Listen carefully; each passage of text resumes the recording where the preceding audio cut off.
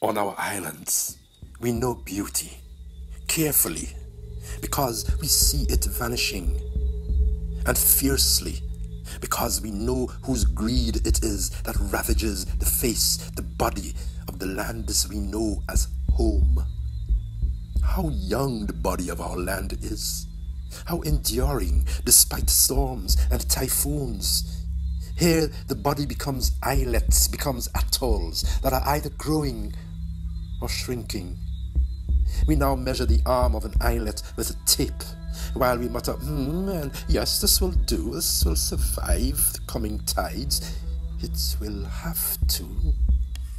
We mark and highlight studies and papers that discuss the length of our island's demise.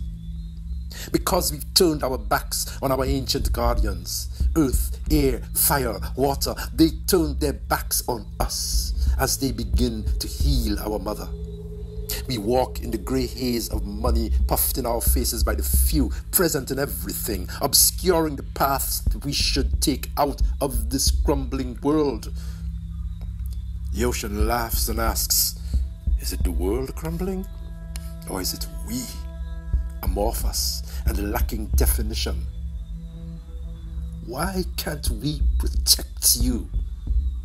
Breadfruit trees that have migrated, the type of coconut our uncles say no longer grows. We shelter and cut and eat from your fruit. You protect us, so why can't we protect you? Do not forgive us. Whales, turtles, dolphins, polyps who create gardens of coral, until we have learned respect, awe, gratitude for your mysterious presence, gratitude for how much we don't know, how much we can't manage. Do not forgive us.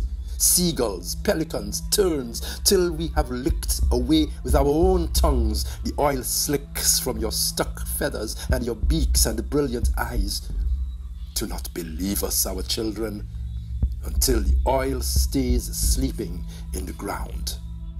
Do not forgive us, our grandchildren, until our words and deeds can break this global prison of profit we are locked into, can remove the rags and begging bowls of global poverty and replace them with the mother's riches, the common wealth which has been violently stolen by the few.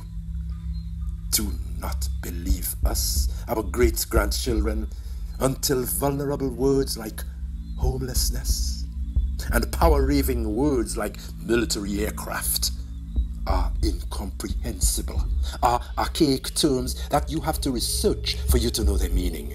Do not believe, do not forgive us, until the carbon particles in the air all round you have transformed into twinkling white motes in shafts of sunlight, bright rose light and sunset miracles, flying fishes leaping across galaxies, a universe darting across reef flats. Our mother will heal, will be well, with us or without us. But what mother wants to heal and watch her children perishing? Do not repair this broken world, she says. It should not have been made. Make a new one, a world beyond the one that has been made so far. Make it 4 generations tall, 4 generations wide. Let us heal together.